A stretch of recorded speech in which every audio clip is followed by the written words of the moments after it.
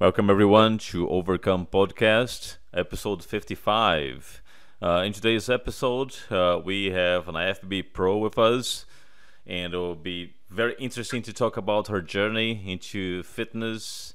Really looking forward for this one. So, welcome, Merica Abbado.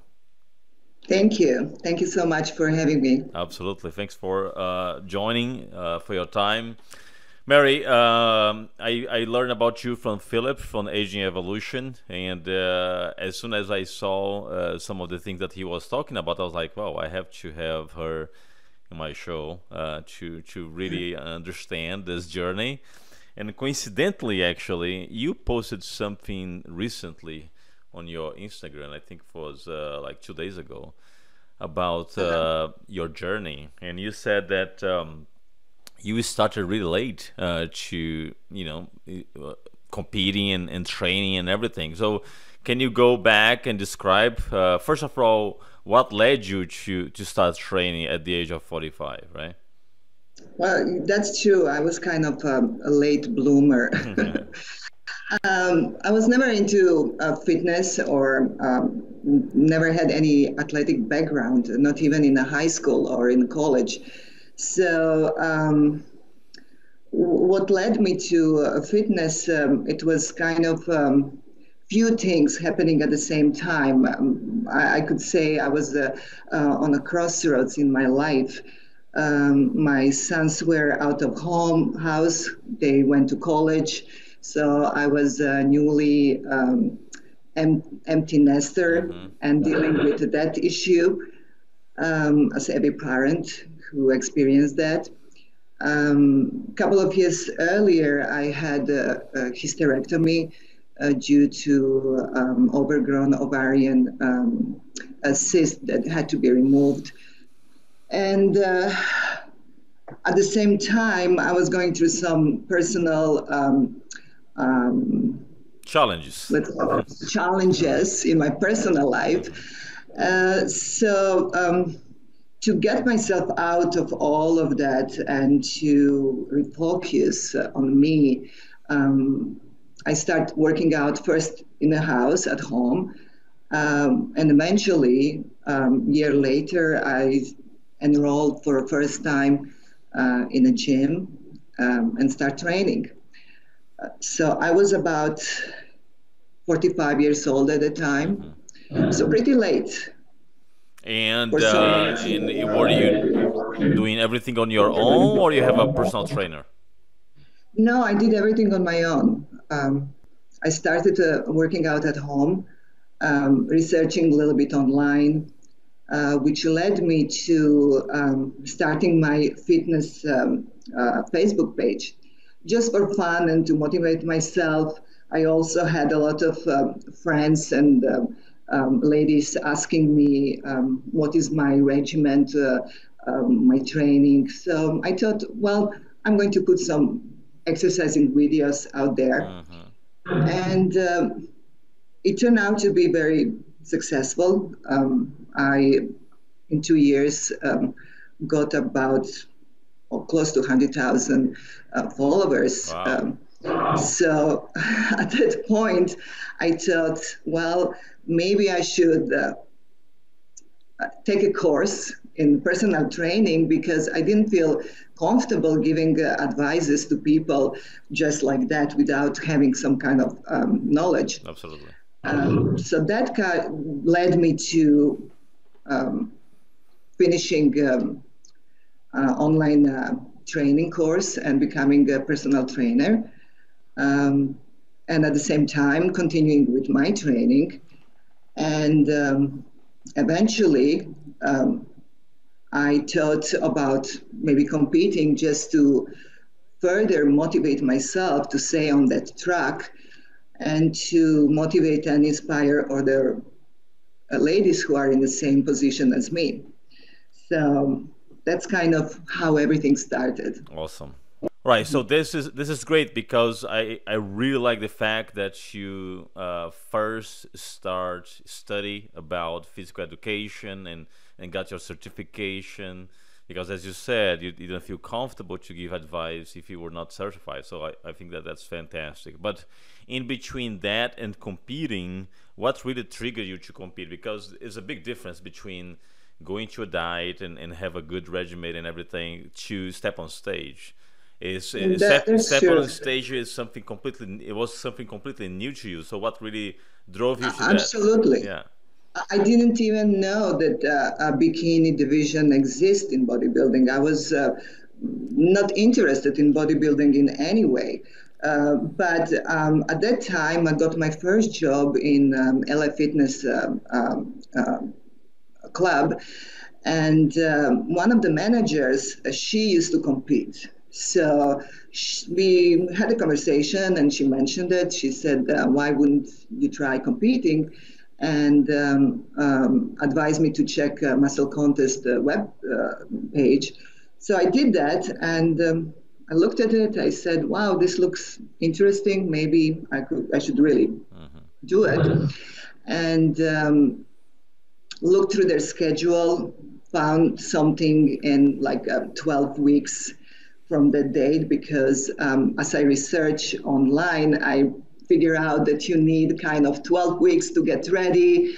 And they were talking about certain programs, training, and diet. So I gather all these informations and sign up myself for that first competition I found on the website, and start preparing myself for the show, all by myself. So Wow.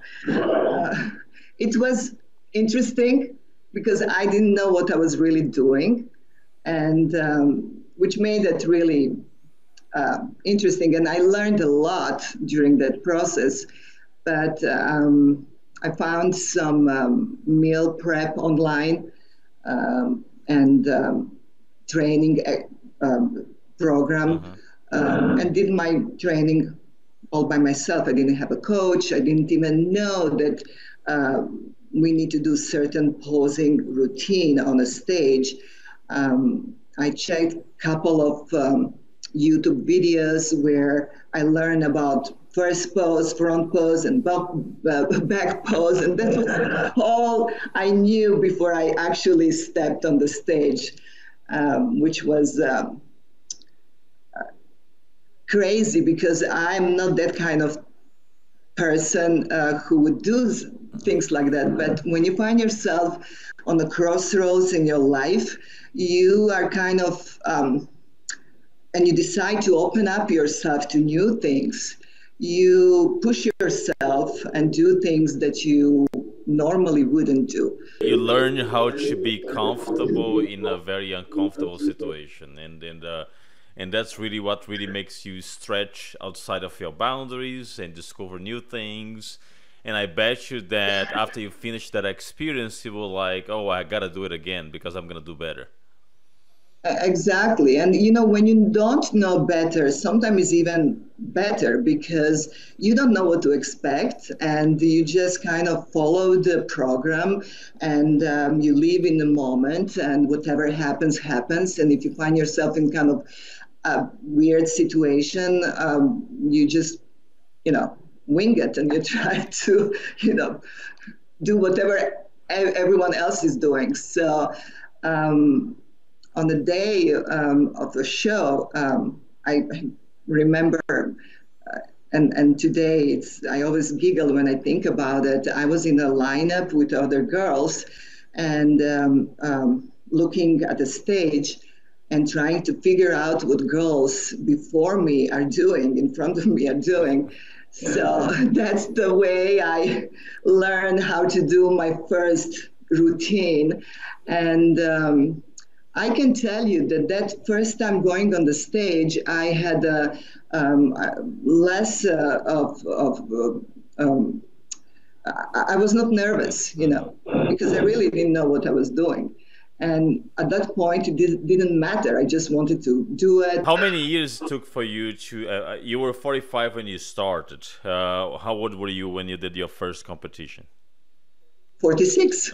It Wow, was that was like, fast. it was that quick. Yeah, it was really quick. As I said, I decided to compete, found the show. Took me 12 weeks to get ready. Of course, I actually placed well. I took a third in my class, which was great because it was my first time going to a show and really not having any kind of guidance. You were, you said that you never really train or anything, but you were never out of shape, right? I mean, for No, the point that you started, you just had to build a little bit of muscle, but you were already lean and everything, right? exactly. All my life, I never gained more than few pounds up and down, except when I was pregnant, I gained 40 pounds, which I lost 2, 3 weeks after, having the babies and was back to my normal size. So even today, I can wear the same clothing that I wore when I was in my 20s. So my body, never fluctuate too much. I always stayed in the same, with this more or less same weight, Mm-hmm. same shape. Uh, And the reason why I did so well from a get-go is thanks to my genetics. yes. I was lean. I was, my shape was good. Symmetry was there.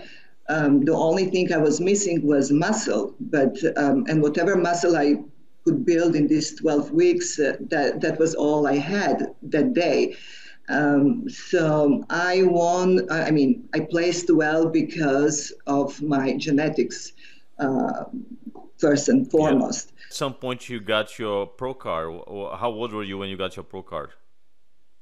I got pro card 1 year, exactly 1 year from my first show. My first show was July 2016. I got my pro card July 2017. Wow, this Um, is yeah, impressive. yeah. I hired, after that first show, I realized that I want to continue doing that. So I hired a coach and I did another 2 shows, which I won both, and I qualified for nationals. So my first national show was actually my fourth show altogether, where I won 2 pro cards and an overall. And again, I had a little bit more muscle. I was a little bit more refined in my presentation.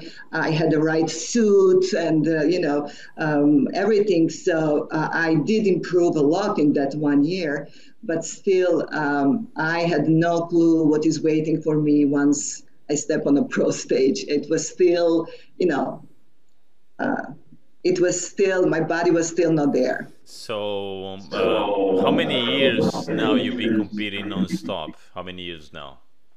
Well, this year is my sixth season, so So you're 51, it's, yeah, I'm 52. 52. Oh, wow. And I noticed that you just got I'm top. sorry, I'm 53. I'm 53. You're trying to make me younger. Well, you look younger for sure. That's definitely. Thank you. Thank you. But you competed recently on Tampa, and looks like you did pretty well. And that post says a lot. You really, as you said, you have nothing to prove. You do this for fun. You do this because you like. What is your main advice for people, not only female but even male, that are starting to train after 45, right? Because there is a lot of people that when they cross over the 40s, they have a hard time, and it definitely becomes a little bit more difficult to recovery. Everything's a little Oh, bit absolutely. longer. So, what is your main advice from that? Well, absolutely. I was maybe in a little bit different position than most of women in their 40s, 50s, because um, most of them, they still have kids at home and husbands and family and career, and to do this as a professional and to get results the way I did, you really need to put 100% of yourself. As you said, we need to train harder than somebody in 20s and 30s, and we need more time to recover. Without recovery, you can't really grow the muscles. So I was lucky that my kids were already on their own. I had a career job that was very flexible, and I was lucky to be able to work only part-time. So my whole afternoon is devoted to myself and my training. I honestly admire women and men of my age group who are competing on a professional level and having a family life and having a career. Some of them I know are waking up like early in the morning to do their cardios and training, or late at night after work. So I really admire that. I was lucky that I had that privilege to have time to devote myself to this almost full time as a real professional. Do you do anything special to recovery? No, nothing special, but I need more time to, I sleep a lot. I need 8 to 9 hours at night of sleep. And recently, last year, actually this year, I tried to have a little break in the middle of the day and try to have a little nap after my workout, because I just felt that my body needed that extra. As I'm pushing myself harder and harder, I just felt like, especially when I get close to competition time, when you are already, low on calories and stressed out, I realized that sleep it's really Important, yeah. really helpful. Yeah. Now, do you keep a nutrition well balanced across the year, or you fluctuate a lot as far as the calorie intake? I'm very strict with my diet. I'm basically, no matter if I'm competing in competition season or off season, improvement season, I'm always on a certain meal plan. I don't count macros and all of these things. That's too complicated for me. And I like to stick to a same routine. I'm that kind of person that really works for me. So my coach, he prepares all of that for me. He gives me a meal plan, and it changes a little bit, mostly quantity of food depending on what stage of a process a program I'm in. And nowadays, your goal is to compete like once a year, or do you do more than one competition a year? Well, at the beginning, I competed a lot because I didn't know better. I was just like going.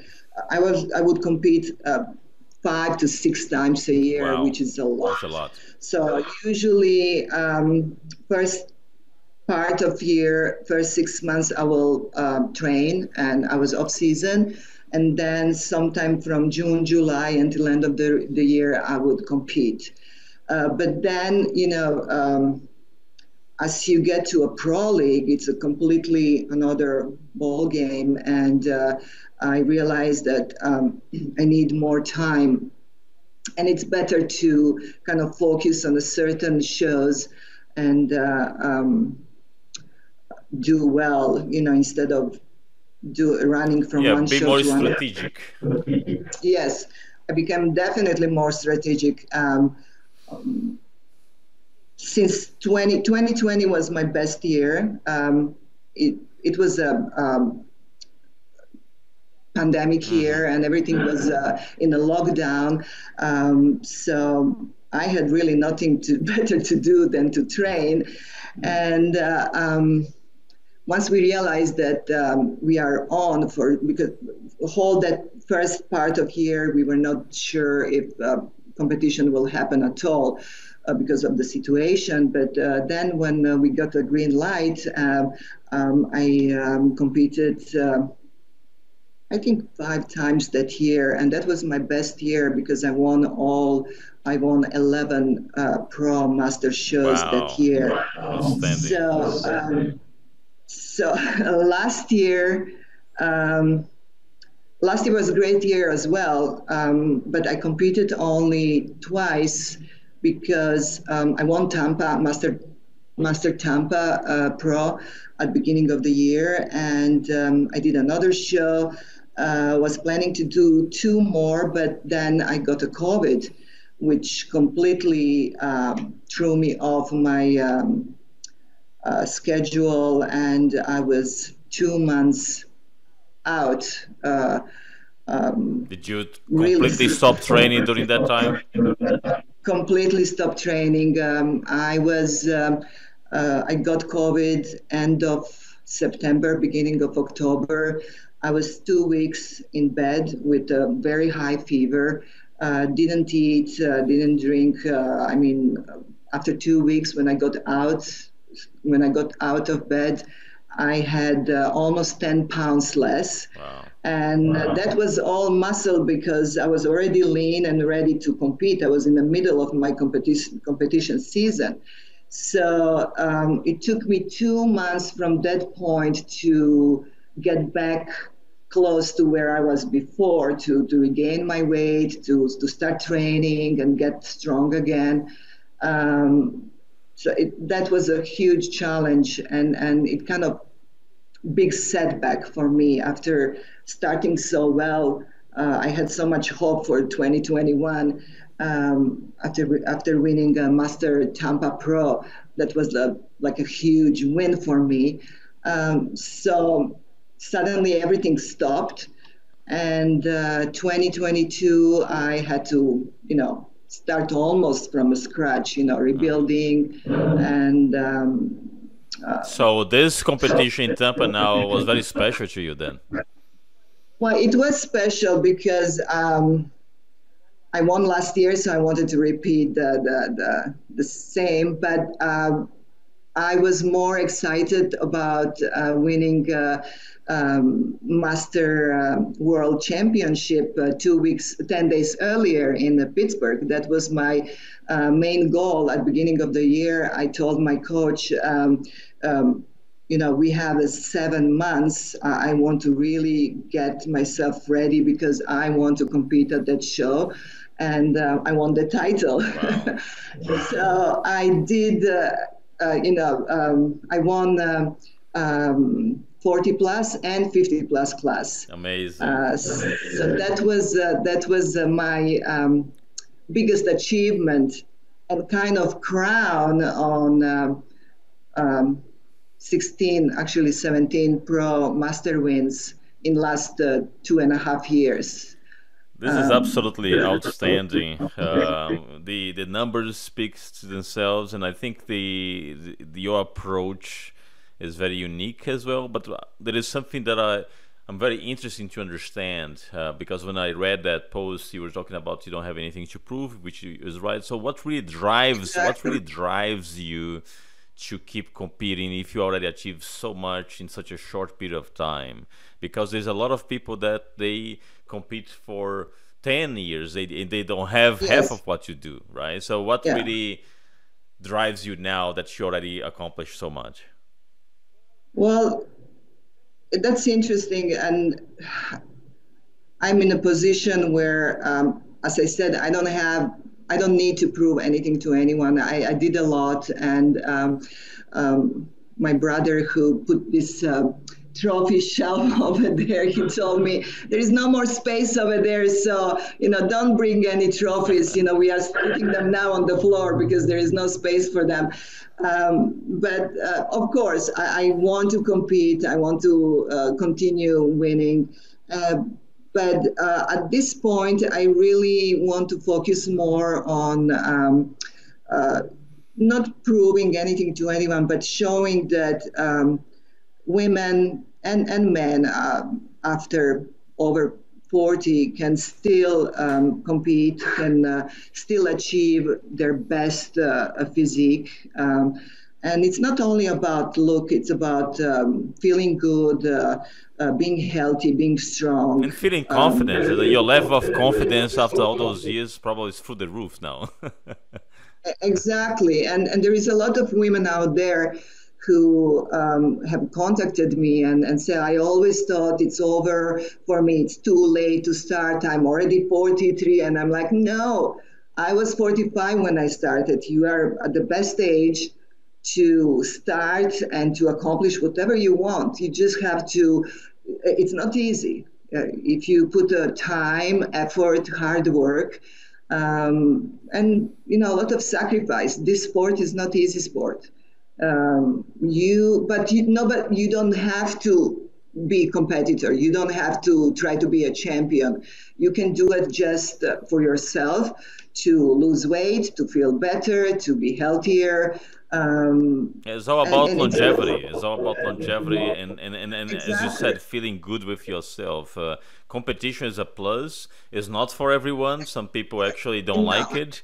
And that's fine if you yeah. don't like it. As long as you are taking care of yourself, that's what really matters. Bodybuilding is not for everyone. A lot of people don't understand it. There are some women who kind of are against it. They feel like women should not have a muscle.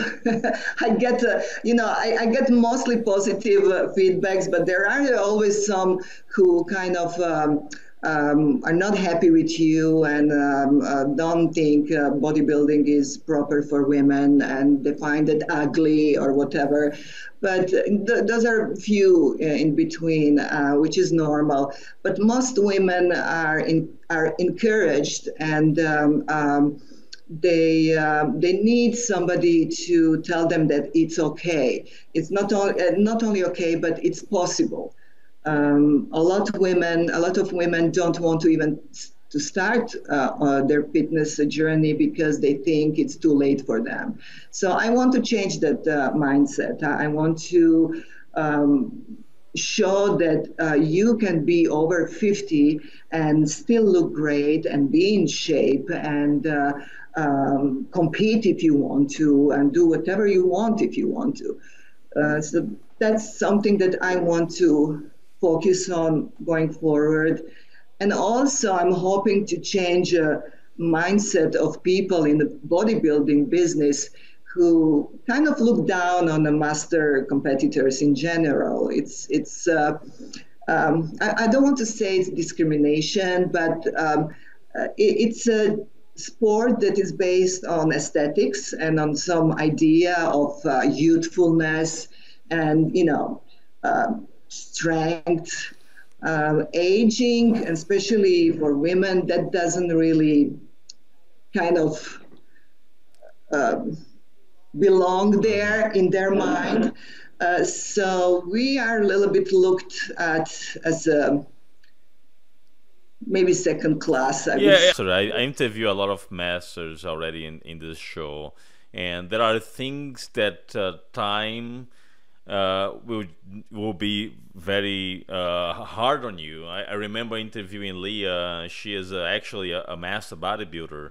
She went to she got her pro card a long time ago, but she was telling me that when she would step on stage as a master, she looked great. She is over 52, but there is one part of her body that just doesn't get fixed, which is a little bit of losing skin on her knee. Well, Yeah, because when you get older, your skin is not the same. There will be some exactly. parts of your body that will be a little bit loose than others, so you cannot compare a master, mainly from the skin perspective, when you are evaluating with a young person. Yeah, that's absolutely true. But you can only be best you can be, and I still can compete with the much younger women, and I win against much younger women. But So I'm very comfortable and competitive in a master class. What I'm trying to do, I'm trying to kind of step up a little bit my ranking in an open class, which of course it's not easy because, as you said, body of a woman in her late 40s, early 50s, and young woman in her early 20s or even early 30s who never had kids and all of these things. It's Yeah. different. So I have same like a person like Leah. I have a body part that kind of bothers me and that I need to work on a little bit more. So, well, you can only do as much as. Yeah, but what I think is fascinating is that even if you have body parts that you struggle with, the courage to be completely vulnerable and being criticized by judges and everyone else that is watching is a big win, regardless of the placing. So I have so much respect for whoever step on stage and be vulnerable on only on bikinis and say, hey, Yeah, this is what I got. If it is not good yeah. for you, I'm happy and it's good for me, right? So I think that this is really the achievement. I remember when I did my first show after losing 100 pounds, I got last place on that show, but when I finished, I was so happy because my goal was to be on that stage after being obese for so many years and losing Yes, weight. So I yeah. was extremely happy. I didn't really care about placing at that moment because I had achieved my goal. So I think it's very important for every master competitor to just be proud to be there. Absolutely. And we all have a different goals. You know, as you said, some people step on the stage because they lost a massive amount of weight, of fat, and they feel good about themselves and they want to, showcase that. So whatever is your goal, whatever is your reason, that's okay. And, Dexter, what is his last name? His Hmm. bodybuilder. He was Olympian until I think he retired at 52 or 53. And his last Olympia, he placed third. So I think it's possible. You know, you just have to, work harder than anyone else. And, And genetics is very important, right? I mean, you are very absolutely. gifted, genetically speaking, for sure. Yeah, that's true. Genetics, but genetics can go only so far. You know, if you don't put a hard work, your genetics can only take you so far. You can't win on genetics forever. Somebody with less genetics but who works harder than you can beat you. The thing is, when genetics work hard, um, then Yes, when you are able to combine, it's very hard to beat. right, when you are able to combine the genetics with hard work, then you have the perfect combo, and then you can achieve a lot of things for sure. Now, That's true. talk a little bit about this partnership with Aging Evolution. How that is going? Well, it's been a while. I think they contacted me. I probably when I became pro around that time, and we've been working together ever since. It's amazing group of people who are promoting older athletes. And we, thanks to them, I got a couple of different gigs, and I'm very grateful to be part of that aging evolution group.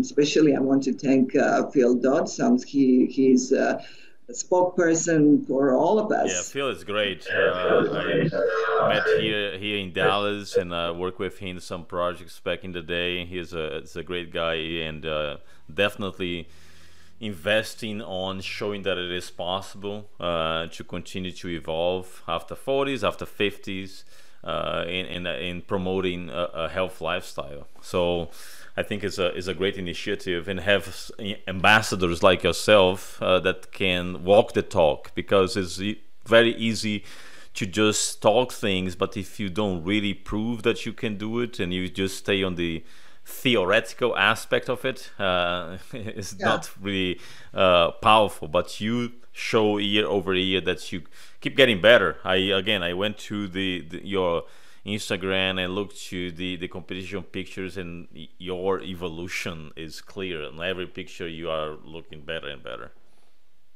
Oh, thank you for saying that. I do appreciate. But that's the thing, success can be gratifying, just like plain success, like winning and getting a hardware, only up to certain point. And then once you achieve certain, um, level of success, you want to do something more. You want to inspire other people. Um, Winning is not enough at that point, So I think all of us have to kind of inspire and motivate others. I would like to really say thanks for you to taking the time on this Friday afternoon after the great performance at the Tampa Pro to talk to us today here. Thank you very much. Keep inspiring everyone. Keep doing this great work you do, because I'm pretty sure there is a lot of people that are using you as a mirror, and will try to accomplish something based on the figure that you bring and the enthusiasm that you bring for the sport. Thank you so much. I do appreciate. I hope I will continue doing it and enjoying being a part of really great sports. Bodybuilding is not for everyone, but it's a great sport, and if you have a right approach, it can be very satisfying. Absolutely, and this whole community is very positive, and we really need being positive nowadays with all these struggles that everyone is living. Fitness always brings some enthusiasm, some positive aspects. So keep up the great work. Thank you very much for joining. Absolutely. Thank you so much. Thank you, Yuri. All right, everyone. This is a wrap for today's episode. Thank you very much for your time. Stay tuned. We have much more to do.